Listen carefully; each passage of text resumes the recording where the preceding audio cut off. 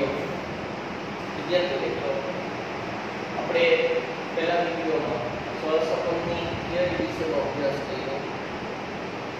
અભ્યાસની મુખ્યત્વે ત્રણ રીતો છે. વિકિરણાકૃતિ, કાલ્ક્યુલેશન, ગુણન પ્રકારની રીત અને સ્પીયરમેનની ક્રમાંક સહસંબંધની રીત. આ વિડિયોમાં આપણે વિકિરણાકૃતિની રીત વિગતવાર સમજવાની છે. સૌથી સહેલી રીત છે, 3 માર્ક્સમાં પૂછવા લાયક રીત છે અને એક જ આકૃતિ કે આલેખ કરતા દરેક વિદ્યાર્થીઓને આવડે એ રીત છે. જોઈએ તો વિકિરણાકૃતિની રીત કોને કહેવાય? આગળના વિડિયોમાં મેં કીધું હતું દ્વિચલીય માહિતીનો અભ્યાસ છે. બે ચલ છે જેમાં એક ચલને આપણે x વડે દર્શાવીએ છીએ, બીજા ચલને આપણે y વડે દર્શાવીએ છીએ. તો જે બે ચલ આપેલા છે, વિકિરણાકૃતિ એટલે શું? તો કે જે બે ચલ આપેલા છે x અને y, એ ચલની જોડ બનાવવાની, x1 y1 x2 y2 જ્યાં સુધી છે ત્યાં સુધી dot dot dot x and y છે.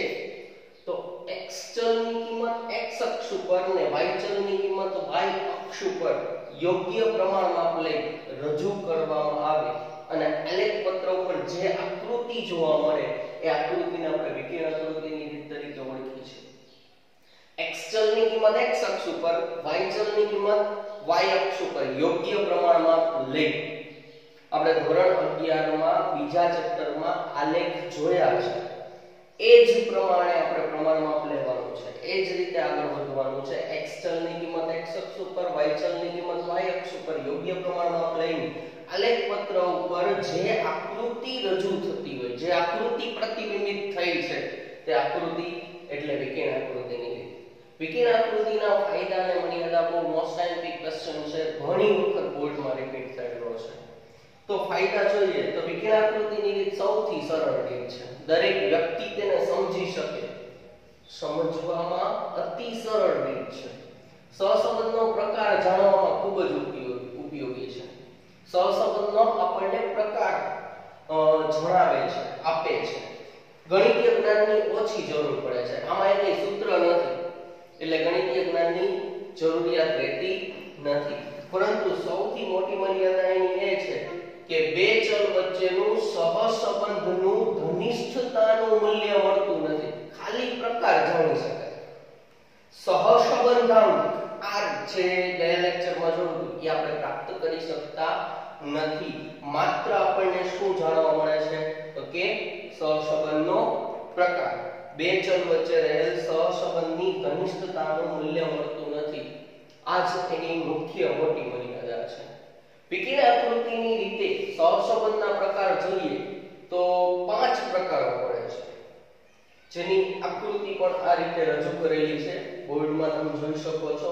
જેમાં પહેલો પ્રકાર છે સંપૂર્ણ ધન.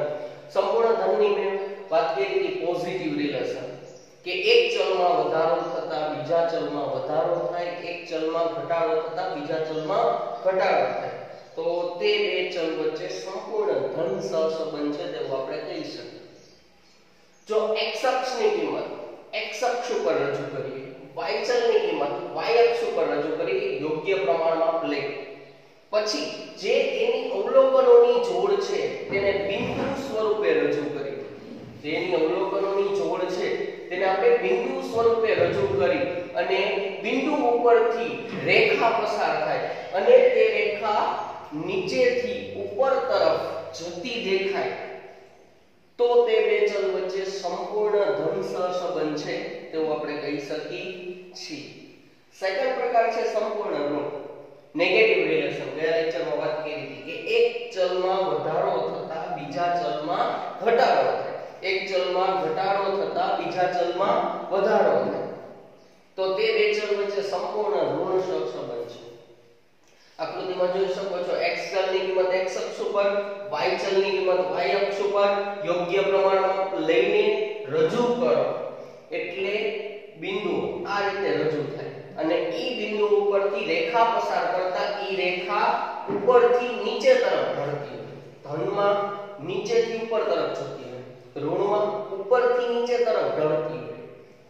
તો તેને આપણે સંપૂર્ણ ઋણ સહસંબંધ તરીકે ઓળખી શકીએ. સહસંબંધનો અભાવ, બે ચલ વચ્ચે સંબંધ જ નથી, એક પણ રેખા ન બને, બિંદુઓ દરેકે દરેક છૂટા છવાયેલા હોય, એક પણ રેખા તમે આકૃતિમાં તૈયાર ન કરી શકો, બનાવી ન શકો, તો તે બે ચલ વચ્ચે સહસંબંધનો અભાવ છે. ત્યાર પછી આંશિક ધન અને આંશિક ઋણ.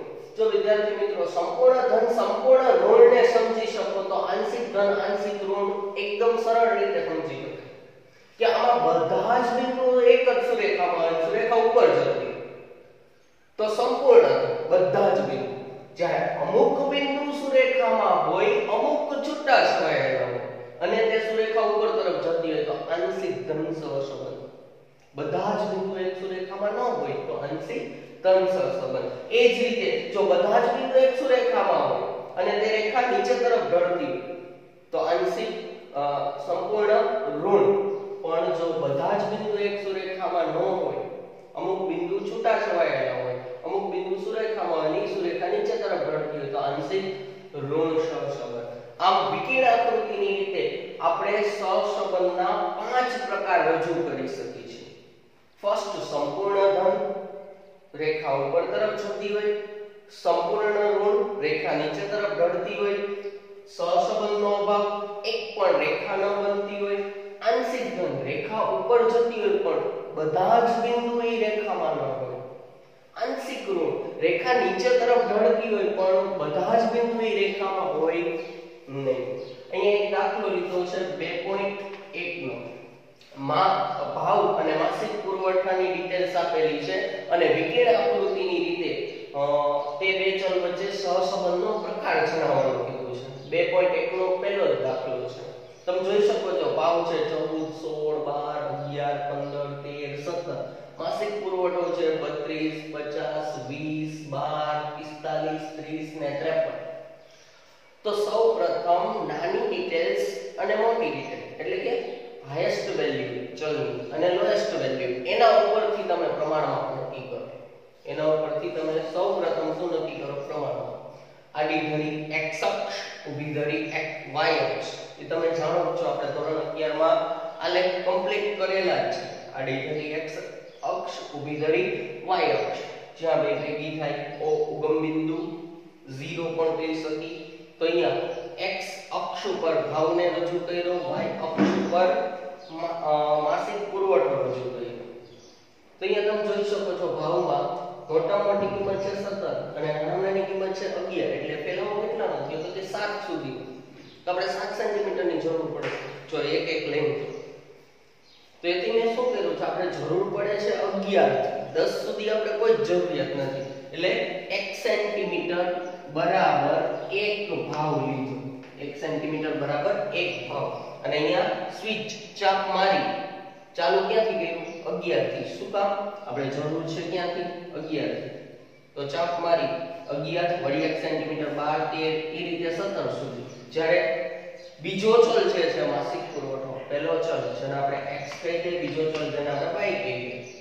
તો એમાં નાની કિંમત છે 12 અને મોટા મોટી કિંમત છે 50.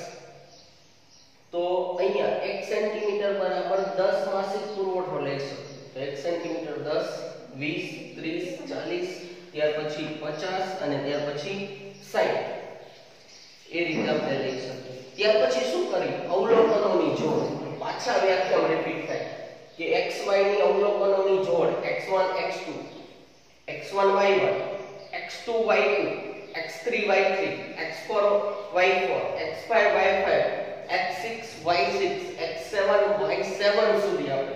તો એ અવલોકનોની જોડને x ધરી ઉપર x, y ધરી ઉપર y, x અક્ષ ઉપર x, y અક્ષ ઉપર y અવલોકનોની જોડને ટપકું બિંદુ સ્વરૂપે રજૂ કરતા. તો સૌપ્રથમ પહેલી જોડ કઈ છે? 14 અને 32. તો 14 કોના? x ના. તો x અક્ષ ઉપર 14 અને y અક્ષ ઉપર 32, જ્યાં ત્યાં બિંદુ. બીજી જોડ 16 અને 50, x અક્ષ ઉપર 16, y અક્ષ ઉપર 50, જ્યાં આવે ત્યાં બિંદુ.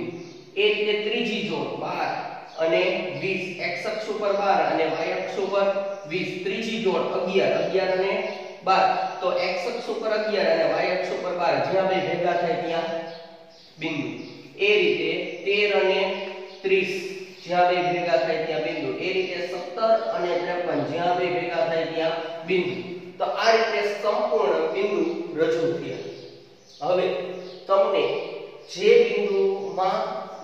બિંદુની નજીક એક સુરેખા દેખાય અને એ સુરેખા ઉપર તરફ જતી હોય તો ઉપર તરફ દોરો નીચે તરફ ઢળતી હોય તો નીચે તરફ ઉપર તરફ બિંદુઓ જાય છે એવું દેખાય છે આકૃતિમાં તો એ બિંદુઓની એકદમ નજીકથી વધુને વધુ બિંદુઓ સુરેખામાં આવે એ રીતે રેખા પસાર કરવી તમે જોઈ શકો છો અમુક બિંદુઓ રેખાને ટચ કરે છે અમુક બિંદુઓ રેખાને ટચ નથી કરતા હવે વિચારો કે રેખા કઈ તરફ જાય છે ઉપર તરફ નીચે તરફ કે રેખા જ નથી અમુક જ બિંદુઓ છે ઉપર જાય છે અમુક બિંદુઓ જ છે નીચે જાય છે તો ડિસાઈડ કરો તો આ આકૃતિ કમ્પ્લીટ કર્યા પછી આપણે ક્લિયર કહી શકીએ કે રેખા ઉપર તરફ જાય છે અને રેખા ઉપર અમુક જ બિંદુઓ આવેલા છે પરિણામે તે બે જે ચલ આપેલ છે ભાવ અને માસિક પુરવઠો તે બે ચલ વચ્ચે આંશિક ઘન સહસંબંધ છે તેવું આપણે ક્લિયર